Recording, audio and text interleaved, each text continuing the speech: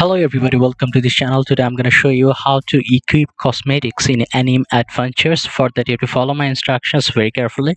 So first of all I will show you how to get it, then I will show you how to equip it, so it will be a benefit for you.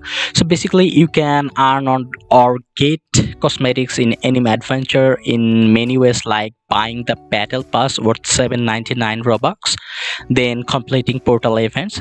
Then you can also get them in summon through banner tires, like you can see the tires here for the particular level player.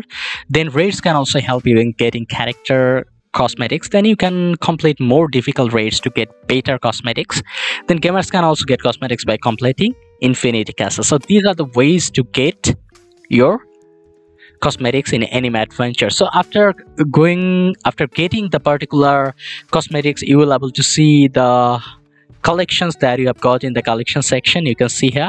So how to equip it is very simple. Equip the unit for which you have unlocked cosmetics in first slot of the team bar below. Then once you have done this, press K to open your collection and click over the lock cosmetic button, and doing this will equip the cosmetics on your character. You can see lock cosmetics. You have to open the collection.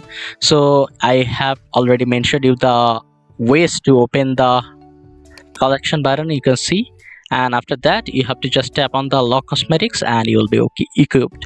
And if this tutorial helped you, like this video and don't forget to subscribe to my channel. See you in the next one.